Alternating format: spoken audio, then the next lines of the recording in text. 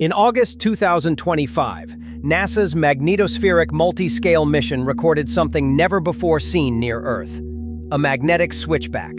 A violent kink in our planet's magnetic field, identical to the twisting distortions discovered in the Sun's corona. The spacecraft crossed the magnetosheath, the chaotic region where the solar wind collides with Earth's magnetic shield. There, the field lines suddenly rotated, dragging plasma from both the solar wind and the magnetosphere into a single, unstable structure. Moments later, it snapped back into place, leaving a sharp zigzag pattern across the data. Analysis confirmed a full magnetic reconnection event. Open field lines from the solar wind had merged with Earth's closed loops, twisting them into a coiled knot of energy. Inside it, high-energy electrons surged along the magnetic field, evidence of an explosive current sheet forming right at the boundary.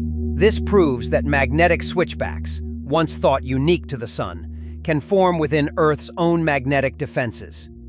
Each one represents a rupture where solar and terrestrial plasma meet, capable of injecting charged particles deep into the magnetosphere. Such events can trigger sudden geomagnetic storms, disrupt satellites, and ignite auroras across mid-latitudes. The discovery means the same unstable forces shaping the Sun's outer atmosphere are now confirmed to twist and release energy within striking distance of Earth itself.